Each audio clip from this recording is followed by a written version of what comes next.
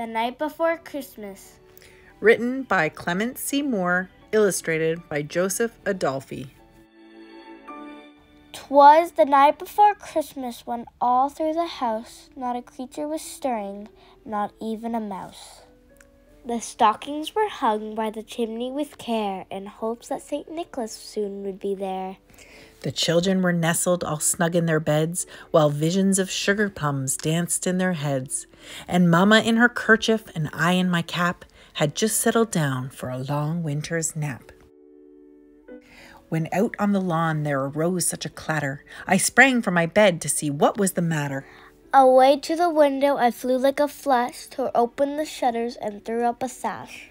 The moon on the breast of the new-fallen snow gave a luster of midday to objects below, when what to my wandering eyes should appear but a miniature sleigh and 8 tiny reindeer, with a little old driver so lively and quick, I knew in a moment it must be St. Nick.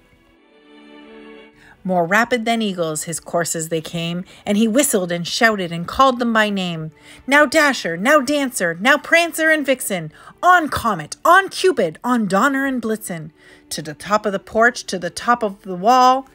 Now dash away, dash away, dash away all. As dry leaves that before the wild hurricane fly, when they meet with an obstacle, mount to the sky. So up to the housetop the coursers they flew, with the sleigh full of toys, and St. Nicholas too.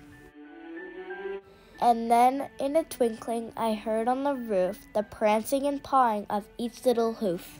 As I drew in my head and was turning around, down the chimney St. Nicholas came with a bound.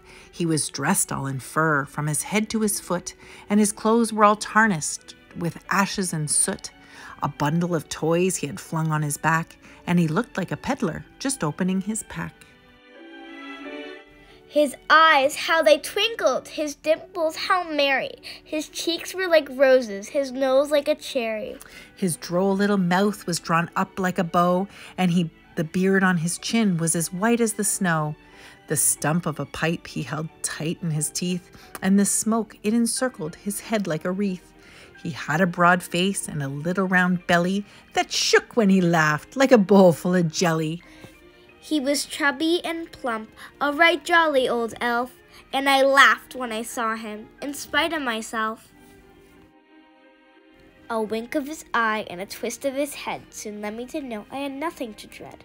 He spoke not a word, but went straight to his work, and filled all the stockings, then turned with a jerk, and laying his finger aside of his nose, and giving a nod, up the chimney he rose.